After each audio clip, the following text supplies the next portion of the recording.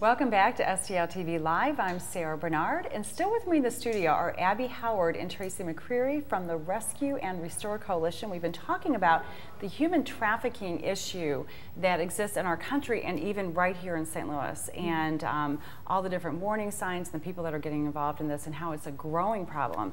And you guys were formed about 7 years ago to help deal with this in our community. So how can our viewers in our community get involved with helping you with your efforts? Yeah. There are a lot of ways to get involved. I think the first thing I would recommend is attending one of our trainings. We do what we call Human Trafficking 101. We do more advanced trainings as well, but that's a great place to start. And we have a couple coming up that'll be located at Safe Connections. They're going to be in November. They usually last about an hour, and then we have about 30 minutes for question and answers. And in that training, you'll learn not only like what is human trafficking, but what does it look like, what are the indicators, and then most importantly, what can you do to help? If you do think you've come in contact with someone, and how can you refer and get them the services they may need, as well as what can we do to prevent this crime from happening in our communities more.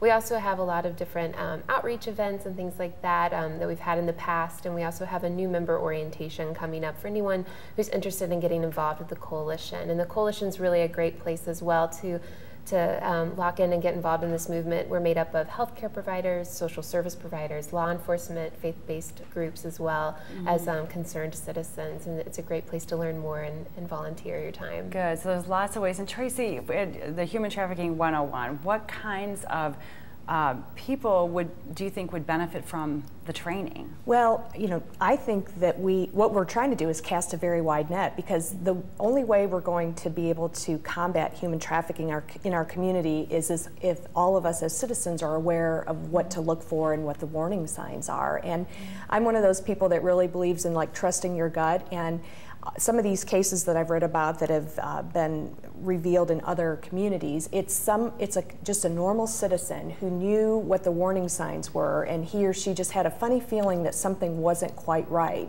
and they knew what to do. They knew to call law enforcement, and they knew what to do to help. So the more that we as a community are educated, so anybody can benefit from going to this training, as citizens, as business owners, as healthcare providers, and learn something that we can identify. So what are some of these warning signs that you speak of? Yeah. I think it kind of depends on the population, but say you're, you know, at a nail salon or something like that, and you're talking with a person who's doing your nails, and they mention that, you know, they don't get a day off work, or they're not paid overtime, or there just seems to be, kind of like Tracy was saying, that gut feeling that the environment at this, you know, nail salon is just maybe somewhat oppressive. All of those things can be red flags that they don't maybe have the freedom to leave their work, or they're not paid adequately and things like that. That could all be indicators of labor trafficking, possibly something else as well.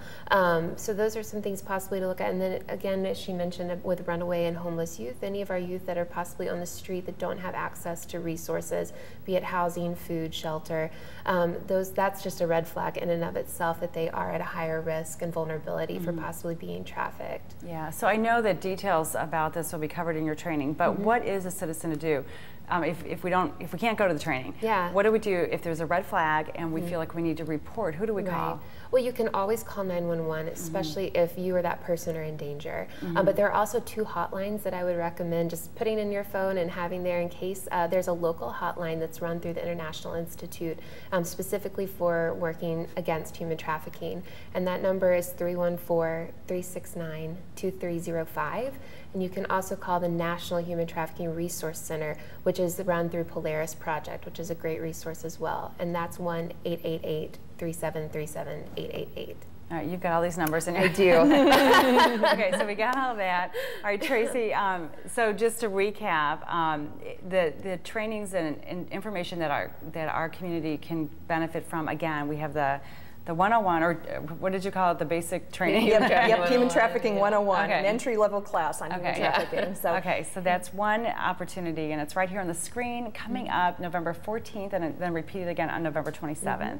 Okay, and the information's on the screen. The phone number to call for more information, 277-1772. So each is about an hour and a half long, is that right? So that's not a big time commitment. Sounds very doable. Yeah.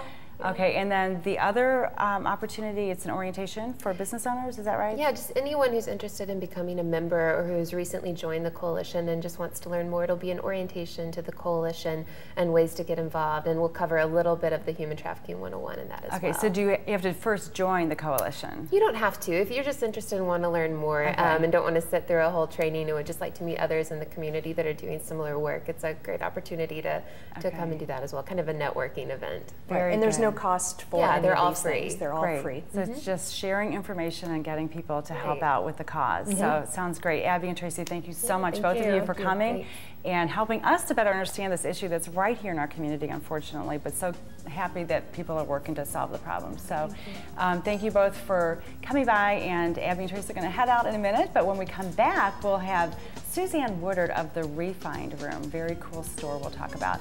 Remember to keep up with STL TV and all the great events going on around St. Louis.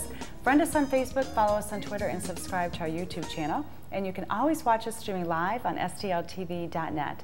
Stay tuned. We'll be right back. Okay. Thank you. Yeah, thank you.